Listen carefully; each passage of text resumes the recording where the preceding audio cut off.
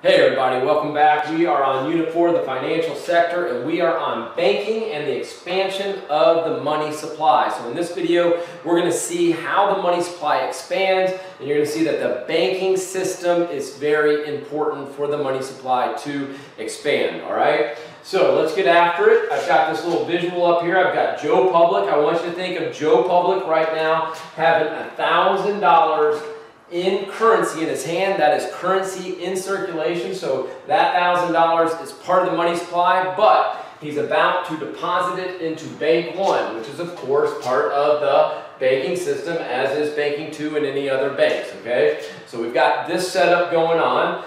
Just to remind you of a few things, the money supply, guys, is M1, okay? M1, that aggregate measurement of the money supply. It includes currency in circulation and demand deposits. So we're going to want to keep our eye on both of these to see when the money supply actually expands and when it doesn't, okay? So let's take a look at this. Joe makes a deposit into Bank 1.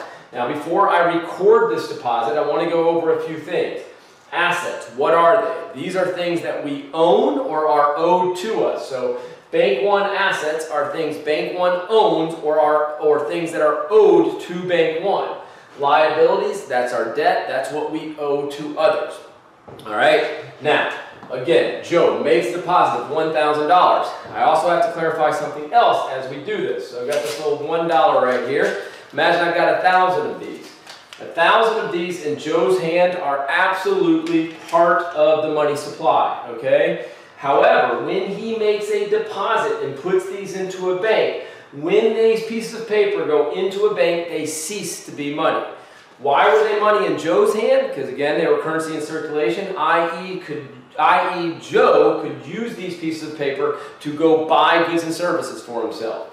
When these pieces of paper go into Bank 1 cannot use these pieces of paper to go buy goods and services. In other words, Bank 1, say they wanted a new sofa for their lobby, they could not use Joe's deposit of these pieces of paper to go buy that sofa. They are forbidden from doing that.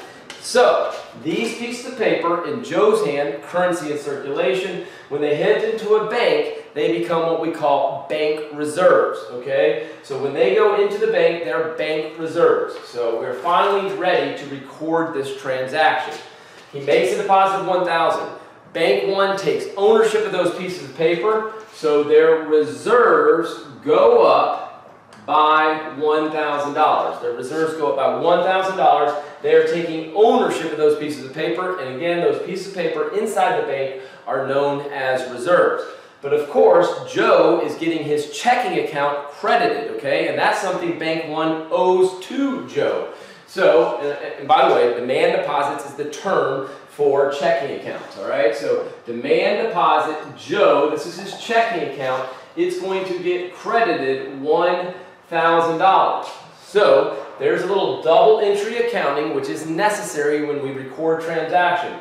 Bank 1's getting the reserves, however, they have to take on a liability to get those reserves. Did the money supply change from the deposit? The answer is no. Why is that? Well, the money supply, again, is currency in circulation and demand deposits. I'm going to call this deposit T1 for transaction 1. In fact, let me go put a T1 right here too. Transaction 1 is the deposit. Currency in circulation went down by $1,000. Demand deposits went up by $1,000. The money supply did not change from the deposit. Think about it this way. Joe, he used to be able to buy $1,000 of goods and services with that currency. After the deposit, he can still buy $1,000. He doesn't have the currency, but he's now got money in his checking account. He can still buy $1,000 of goods and services. And as we said, Bank 1 can't buy any goods and services with this deposit. However, what can Bank 1 do with this deposit? They can make a loan. Now, before we go any further, I got to introduce the required reserve ratio. I'm going to say it's 10%. What is the required reserve ratio? It is the percent of a bank's demand deposits it must hold as reserve. It cannot lend out, that means. Okay, let me say that again. The required reserve ratio is the percent of the bank's demand deposit it must hold in reserve. So it got $1,000 in demand deposit, it must hold on to $100 of that $1,000. But That means the other 900 is excess reserves. They can loan out that other 900. That's right. They can't buy goods and services with reserves, but they can loan out reserves, all right? So let's just say that Ed walks into Bank One and Ed needs a loan. And he says, I need a loan for $900. So we go to Bank One's balance sheet, and I'm going to write the loan on the asset side. Loan Ed. Why is that an asset to Bank One? Because this is something that Ed is now going to owe Bank One plus $900, right? Ed is taking out a loan for $900. We're saying that Bank One's going to loan out the maximum they can from the deposit, which is $900. They can't loan out $1,000 because of this required reserve ratio, which, by the way, is set by the Fed, okay? And the Fed is a regulatory agency, okay? It regulates banks, so it's going to make sure they don't lend out more than 90%.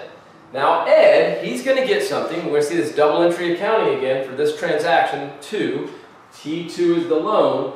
Ed is going to get his checking account credited. Or if he didn't have a checking account with Bank One, Bank One's going to create a checking account and is going to put in it, remember, demand deposit is checking account, Ed, $900.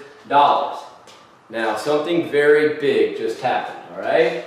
In this T2 right there, money just got created, all right? Loans create money. What do I mean by that? Well, remember at the beginning of this whole thing, how many goods and services could be bought? 1,000 with that currency that Joe had. At this point, after the loan, how many goods and services can be bought? Well, Joe can still buy 1,000, and now Ed can buy 900. So the money supply has gone up by 900. It's gone from 1,000 to 900. In fact, let me go record it here. In T2, nothing happened to currency in circulation. However, demand deposits went up by 900. Hey, T2, which was the loan, that created money. We can now buy more goods and services because a loan was made. So one more time. Loans create money. Super important for us to get that. Now, as we close out this part 1 video, part 2 we'll see we're going to use Bank 2. But as we close out this part 1 video, I know a few of you guys might be a little bit confused. You might be like, wait a second. If Joe tries to go buy goods and services and Ed tries to buy goods and services, if they both spend all the money in their checking account, then isn't Bank One going to go under? And it's a good question, but guys, we need to understand that Bank One has a lot more depositors than just 2, right? This is a stylized example. When you think of banks out there having hundreds of millions or billions of dollars in deposit and holding on to 10% at least, and sometimes more than that in reserve, they will be fine when people spend money. So keep that in mind. Big key again, the money supply just expanded. It expanded through a loan, and we're going to see that we're going to get even more expansion from this initial deposit in part 2. Hope that made sense to you. We'll see you in the next video.